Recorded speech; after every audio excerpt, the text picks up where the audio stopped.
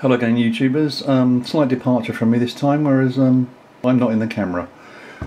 Most of you will be applauding that, no doubt. So I'm just hand holding at this one and trying to look in this view. So let's see how it goes.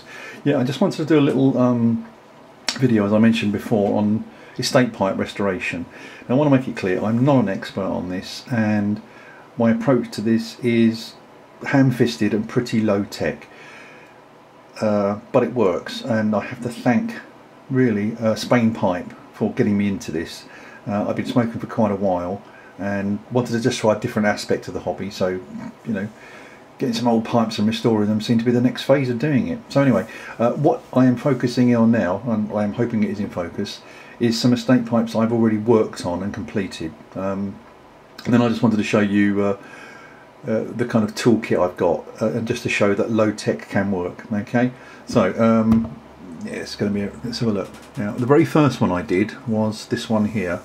Again, I'm not going to show this is in focus. It's actually an old Falcon pipe.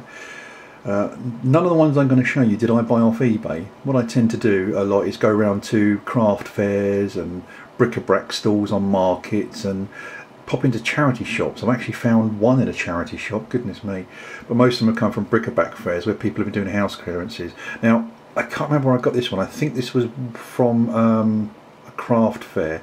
Some guy was doing wood turning, just had a bowl of tobacco on there, a bowl of pipe, sorry, on there. Most of them were just really horrid, but I picked this one up. Now, like most estate pipes, this was in a right old mess. It was well caked. Sorry, let's get this angle right, it's quite odd for me. Well caked up at the top here, and like a lot of them, you know, you could hardly get your finger in here really. The band here was massively tarnished and loads of oxidation on the top here. I've been smoking this recently, there's probably still a bit more on there really. So that's come up nice. It wasn't too bad on the bowl itself, just very dull and matted. So a bit of cleaning and that to bring it back up, and some polishing.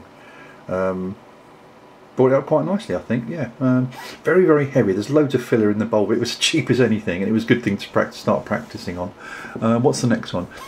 Oh, this thing here. Yeah, this is my first straight pipe really, and this was in a complete mess. This came off a bric-a-brac market. Again, a little old ice cream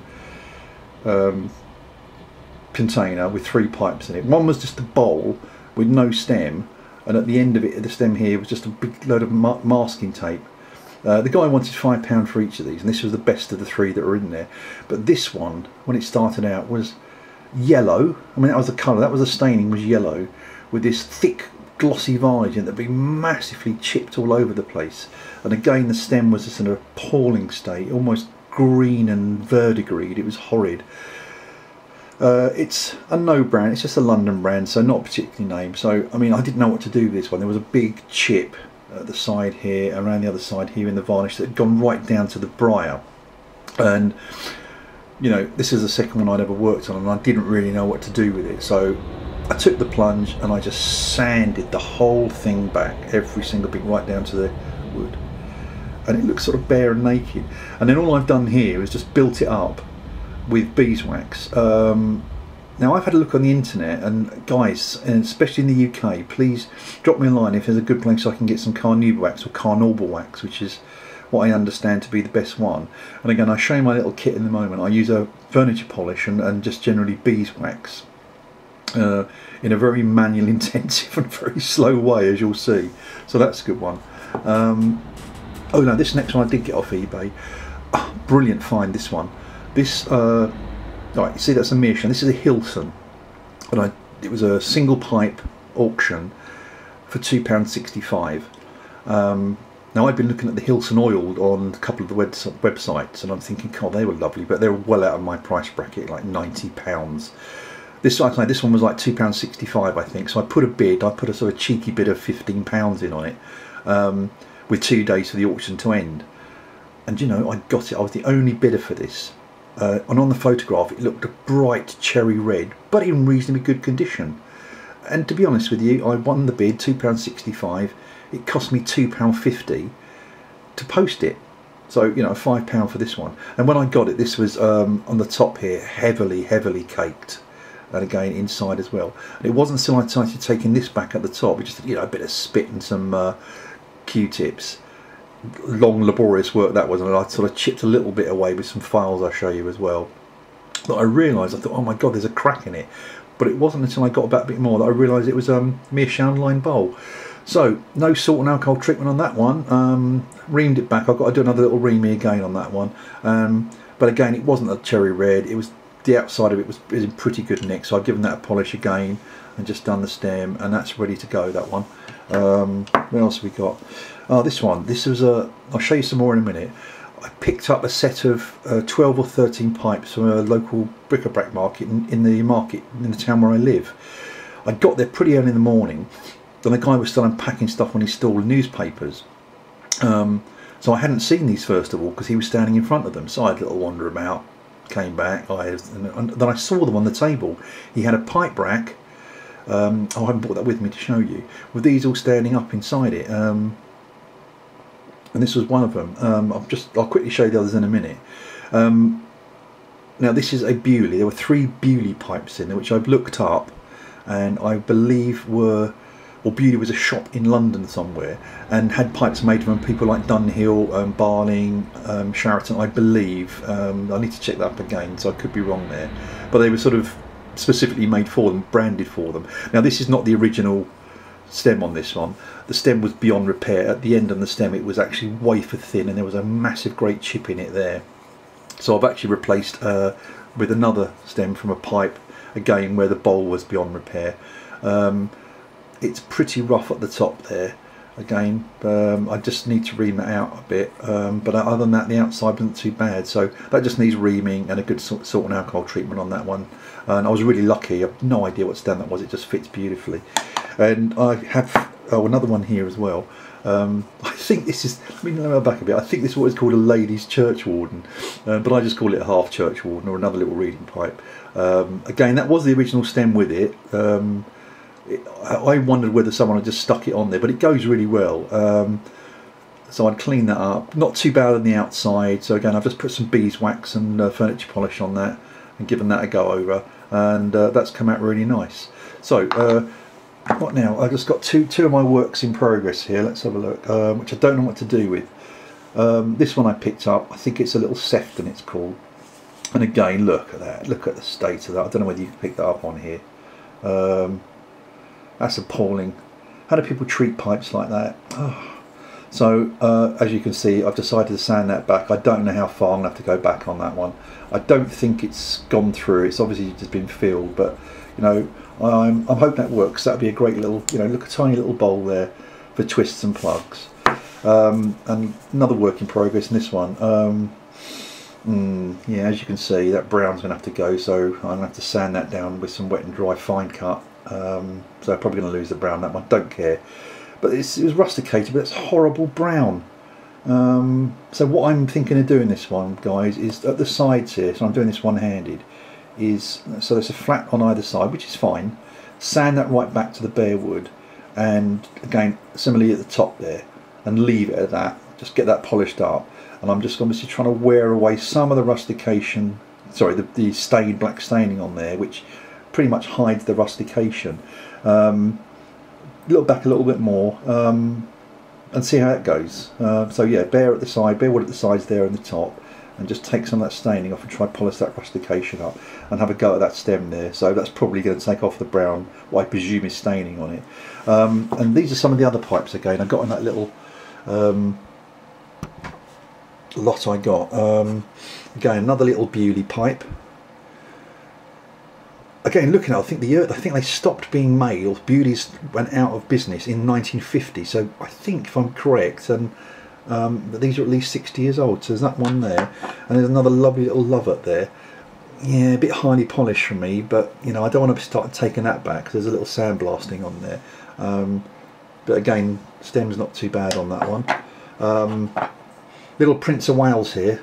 Again, sorry, I'm going to play this back. It's probably going to come out awful. Again, not too much work to do on that. Ream it out, salt and alcohol treatment in there. Stem looks pretty good, lightly polished, but what a lovely little shape that is. Prince of Wales. Yeah, an old falcon. Brilliant. I quite fancy one of those. Pick that up. And that was part of the same job lot in the rack there from the bric-a-brac store from the house clearance. Yeah, it bowls a bit manky at the top there, so gonna have a go at that. I don't know about that one. It's smokable, it's not in bad nick. I don't think I like that rubbishy stuff there. I don't know whether you can see it. But again, needs a lot of reaming. That's hardly any room in there at all. Oh, horrible. And here's two little Meerschaum one, look. Fantastic. Cased in leather. So, little chip there. So what I'm going to be doing on that one is just to sand that right back, I think, and just smooth out the edges there, being careful not to actually damage the leather, and just put some leather balm on there.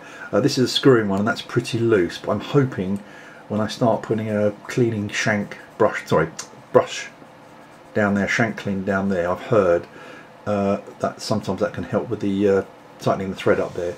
And this one was my beautiful find. This one, again, leather clad, Chapuis Comoy Rhodesian. Yeah, stem's not too bad. That needs a little bit of work. It's just gone a bit dull. Again, some leather balm on that. I think it's a bit black at the top there, so I'm gonna have to be careful with that. So I'm just gonna, go at that with some saliva and Q-tips.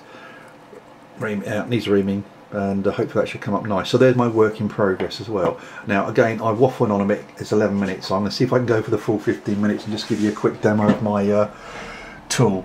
I do not have any buffing wheels. I do not have anything electric at all. So all my stuff is done by hand. So there's my French polish there. I don't know whether you can see that and when it's going to come in focus, which I use.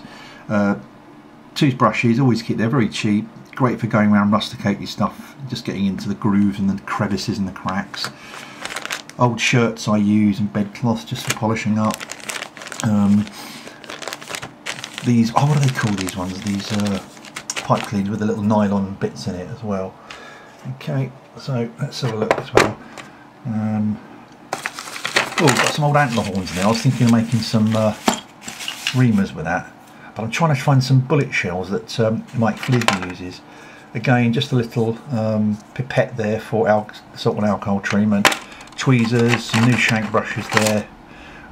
Great things. You can reuse them and reuse until they just get worn out.